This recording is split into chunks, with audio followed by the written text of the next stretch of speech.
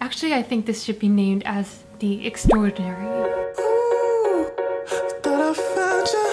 Ordinary is a brand under DECIEM company, so they call themselves the abnormal beauty company because they really are. They're very innovative, they're very disruptive. The founder has a lot of balls, like I look up to it. I think the Ordinary is yet by far the most attractive brand because of the price point, and also all of their names of the products have no marketing bullshit whatsoever. It's basically named after the scientific active ingredient that they use in each product. So it speaks to a lot of skincare geeks like me, but at the same time, I think a lot of you guys were very confused and kind of lost if you especially don't know what these active ingredients do. And I think the Ordinary website itself did a really good job in explaining each active ingredient, and they made a complete regime. For myself, I spend like hours and hours just reading the entire website. Now, DECIEM does ship to Korea, and DECIEM does in fact have a flagship store based in Seoul, but they don't carry the Ordinary yet in the flagship store, so I think the girl was saying it's going to be available soon. Okay, enough rambling. I'm going to jump into the products. Starting off from vitamin B3, which is my favorite, niacinamide 10% and zinc 1%. So niacinamide is a wonderful ingredient in suppressing the melanin production. So if you do have acne scars, hyperpigmentation, or uneven complexion and you want to brighten those spots up, niacinamide is a wonderful, safe and stable ingredient that you guys might be interested in trying out. It's also a naturally moisturizing agent as well as a good anti-aging ingredient because it can actually boost the collagen production from within. Especially if you do have oily to acne prone skin, this is a wonderful ingredient for you guys because it regulates the sebum production.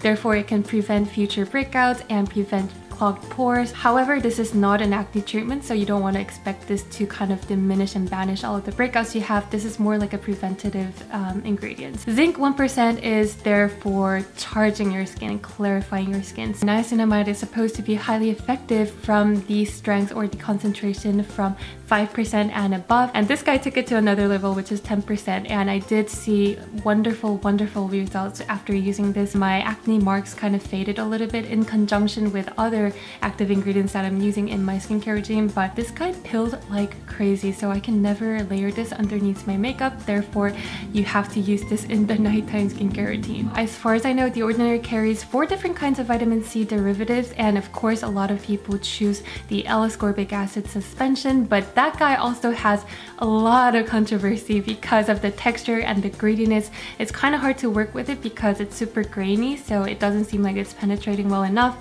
A lot of people love it, a lot of people hate it. Instead, I went for something that's more stable and easy to use in your skincare regime, which is the MAP 10%, aka Magnesium Ascorbyl Phosphate. So this vitamin C derivative is fairly new or fairly newer than L-ascorbic acid, but it's supposed to be way more stable, and it's stable in neutral pH, which means it's not going to be tingling. I haven't had any irritation after using this, and it comes in an emulsion or kind of lotion type. MAP is a water-soluble vitamin C derivative. That's why it needs to be kind of buffered and surrounded by oil and silicone. So it definitely does feel a little bit greasy, not greasy, but a little bit oily and silicone-y. So you do kind of have that silicone feeling remaining on top of your skin. This worked wonders in fading my acne marks and like dull spots, and evened out my complexion when used with niacinamide together. And this is another reason why I love MAP so much, because you can actually use it with niacinamide without being counteractive. So I love MAP and niacinamide together. If you're using L-ascorbic acid, they do not recommend you guys to use niacinamide and zinc serum in the same routine because it can actually clash and degrade its efficacy. Now we have retinol 1%. Now retinol is a vitamin A derivative ingredient. It's supposed to reverse that photo aging. It can actually brighten up your complexion. It also helps diminishing and banishing your acne and blemishes or any kind of skin problems. I feel like a lot of dermatologists just prescribe retinoic acid. So I actually did test this guy on my neck area just to see and gauge how my skin reacts and how my skin kind of tolerates retinol product, but I don't think I'll be using on my face because I know even though you have to go through a certain purging stage and a peeling stage, and it can be irritating if you're a first-time user. I've been having rashes and it's peeling like crazy and it hurts so bad. I heard advanced retinoid 2% is way more milder and way more gentle, so maybe if you're interested in trying out any vitamin A derivative from The Ordinary, I think that's a safer choice to go for. Moving on to acids. First, I want to talk about azelaic acid suspension 10%. Azelaic acid ingredient itself is a very wonderful, like proven to be effective ingredient in reducing rosacea, redness, and inflammatory acne because it can inhibit the growth of P. acne, which is the acne-causing bacteria. So I was really intrigued. That's why I bought it. I don't like it. It just makes my skin so painful. Like, even though I use the tiniest amount on the only spot, like one spot, the next day I wake up with this really paperish, like flaky skin. So I feel like it's super duper drying. I have this kind of burning sensation. So I can't go to bed because it's like almost painful to go to bed. So if you do have sensitive skin like me, I don't think this is an ideal option for you guys. Moving on to one of the most popular product as well. This is the lactic acid 5% with hyaluronic acid 2%. Lactic acid is a group of AHA alpha hydroxy acid. It is a chemical exfoliant to resurface and retexturize your skin, and it actually accelerates the cell turnover. So I love AHA in general, and I think 5% is like a decent, like mild yet very effective concentration to use. And I had high hopes because lactic acid is naturally moisturizing. It is a humectant, so it draws moisture into your skin, and it also is supported by hyaluronic acid 2%, which is another water retaining ingredient. So it's supposed to be more hydrating. However, whenever I use this, I wake up with such a dry skin. I've never experienced anything like that kind of dry skin with other lactic acid products, and my skin gets kind of rough the next day rather than it smoothens my skin. And I really wanted to love this item because I love AHA and I love the Ordinary price point. Now we have my favorite serum so far, which is the Buffet. I love this guy. I would definitely repurchase this. I highly recommend this to every skin types out there. I was initially drawn into this product because of the name itself, having the ballsy name called the Buffet, while every other The Ordinary products are named after the active ingredients. Judging by the ingredients that they put in, I think this should be worth like over $60 to be honest, because it has a variety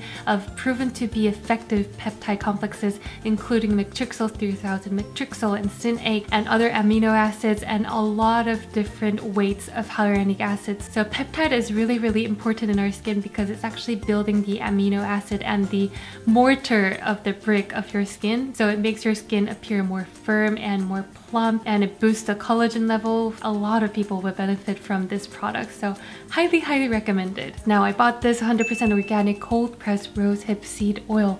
I love it so much because I do have oily skin to more acne prone skin, and this is a wonderful dry oil that's high in linoleic acid than oleic acid content, which makes it really penetratable and really well absorbing, so it doesn't leave any greasy film on top. So that's why a lot of oily and acne prone skin love rosehip oil. Rosehip seed oil is rich in vitamin A, which is retinoic acid, and vitamin C. On top of that, it has numerous antioxidant qualities, so it's highly recommended to every different skin types out there because it can not only moisturize and nourish your skin, but it can also regenerate new skin cells, it boosts the collagen level, and it can actually fade your hyperpigmentation. I love mixing with this with my other serums and with my other moisturizers that I have, or I apply this on its own. So highly recommend this. Last but not least, I have a makeup primer. This is the High-Spreadability Fluid Primer. It's basically a silicone-based primer that is supposed to blur out the look of the pores and also smoothen the bumpy skin texture. If you do have those kind of skin textural issue and you want to kind of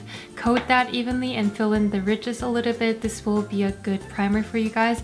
It does have a very strong chemical kind of silicone smell, and it's not that pleasant applied on your skin because you're basically coating your skin with silicone, but I guess that's what it does, and it does what it claims to do, which is smoothing out your pores, and your makeup does apply more smoothly. Yeah.